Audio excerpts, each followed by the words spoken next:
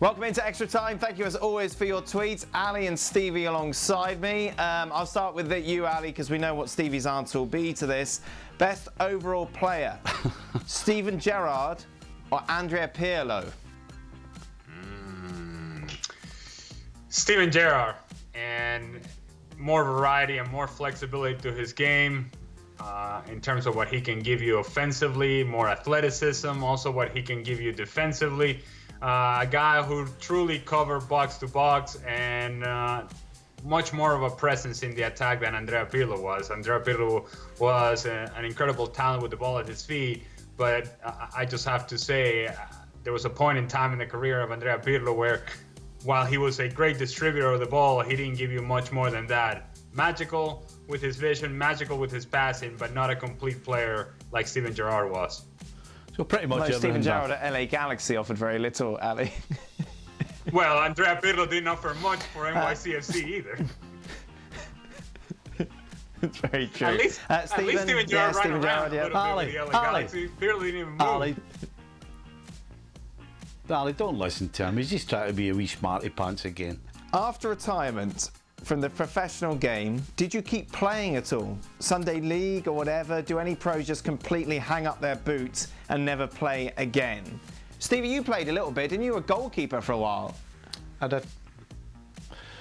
I did. I played with the over 40s for a period of time. Played outside and inside.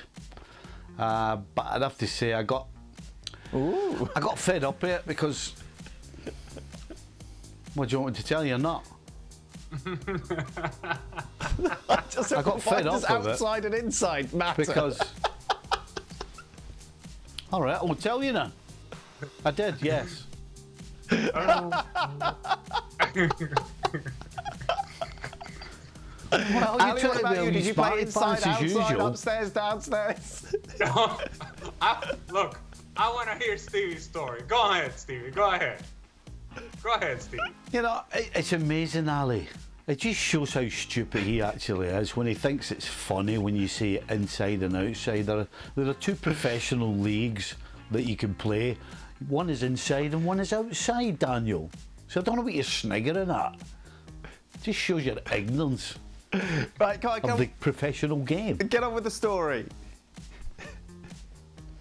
Yeah, I got fed up because, listen, when you're playing with pros, we all understand that there's contact involved. The problem is when you play with a lot of amateur guys, if there's any contact whatsoever, all of a sudden it's this big ego thing with why did you touch me and all the rest of it, and then they all start, well, they don't start fighting, they all start with the handbags, try to give it the hard man and the posturing and all the other nonsense, and then they're complaining. So that's why I stopped playing. I couldn't hack. Amateurs, they can't take any contact whatsoever. So I had enough of it. Ali? Yeah, much like Stevie, I like to go out and play, have a little fun, have a little kick around and what have you, but I could not do it with people that thought they were playing the World Cup final when we were actually just kind of get a sweat on. And then part of what made it most frustrating is that, as Stevie's referring to amateurs, is that they have difficulties completing a 5-yard pass, and yet there are a lot of people out there that have those difficulties, and yet they try to do back heels and all sorts of fancy things, and it is so frustrating to think that people believe they're better players because they want to do fancy stuff. And when the truth is, if you cannot do the basic stuff consistently, then why even bother with the back heels? And so, well, that would get me worked up. But what would get me even more worked up is that when you actually go and tell them, hey, look, you don't have to do that. It's like, it's almost as if you're taking the life away from them. It's like, I gotta try things, I gotta do things. I'm like, no, that doesn't make you a better player.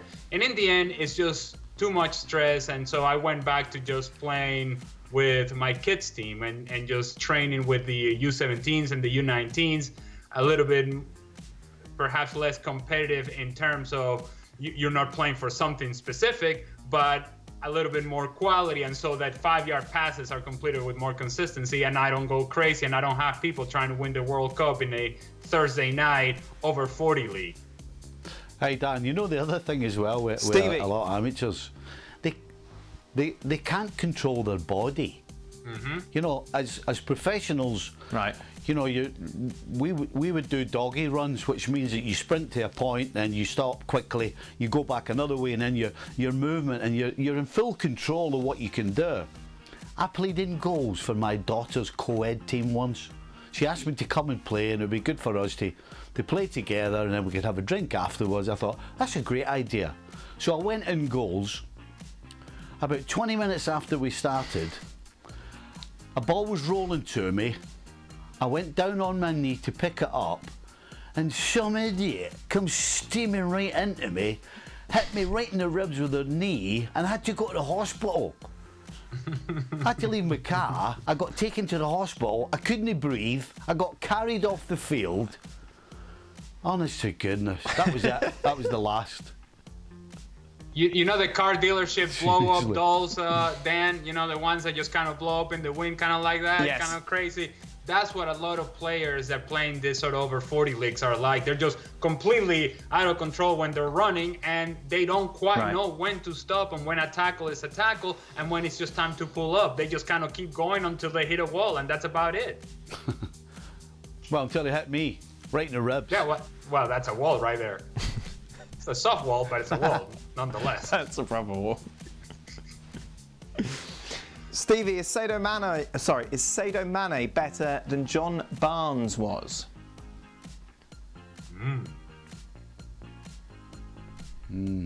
Wow. I'd have to say no. I'd have to say no.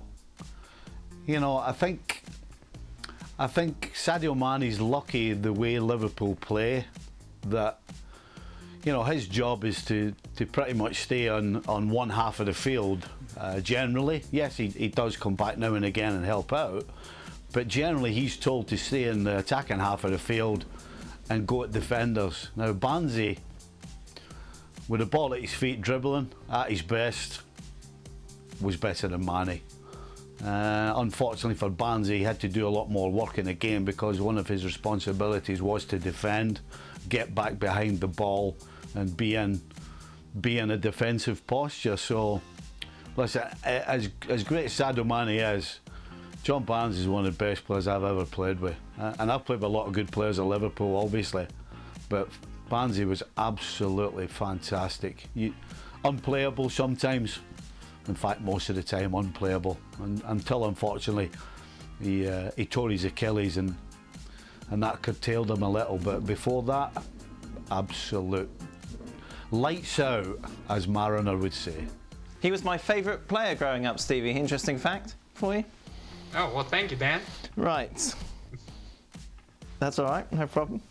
Who had more success in MLS? Get ready for this one. It's for you, Stevie. Get prepared. Alejandro Moreno or Steve Nicol? Ooh.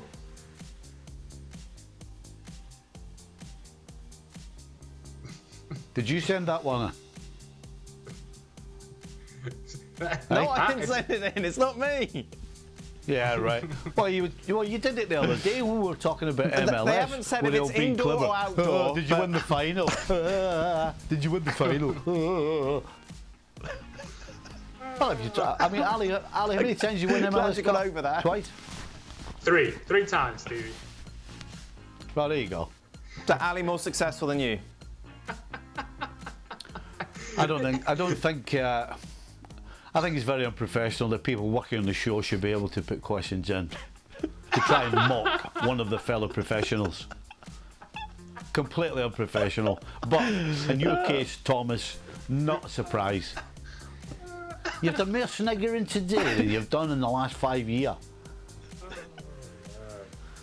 And you're lucky. You're lucky I'm sat in here. It's no use. This is a good thing. I wouldn't punch it. I wouldn't eat punch it. Oh, man.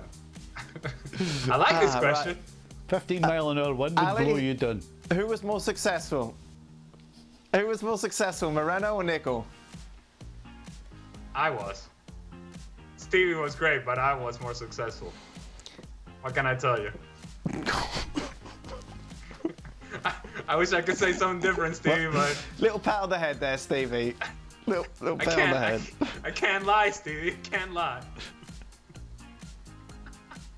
I like this question. Who is better? This question's coming. Who is better, James Rodriguez or Philippe Coutinho? Steven. Ooh. Do you know what? That's a tester, because